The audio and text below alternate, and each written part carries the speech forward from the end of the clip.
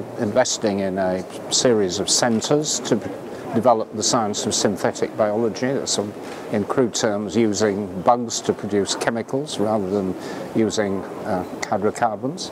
It's an area where Britain and Manchester particularly excel.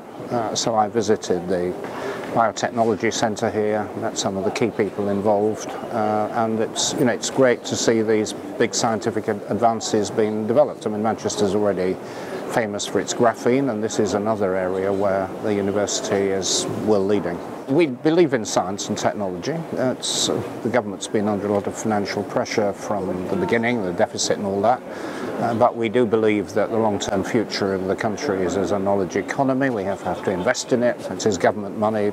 Private sector is not going to do the very long-term, high-risk research.